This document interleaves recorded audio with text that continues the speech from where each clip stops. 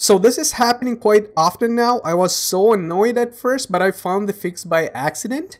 So I thought I'd make a quick video for you guys. When you try to reply a comment from one of your YouTube videos, it says comment failed to post. So what should you do to reply to the comment? All you have to do is to scroll up and play the video if there is no ad, but if there is an ad playing, play it and let it finish and go down to the actual comment you're trying to reply and hit reply, and voila, your comment is now posted. That's all you got to do.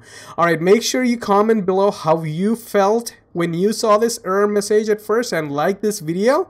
I was surely annoyed by this for sure. My guess about why YouTube is doing this is that I think they're trying to prevent ads from playing on the background without someone really watching the ad. So once you click play, I think YouTube can at least count it as a valid ad play.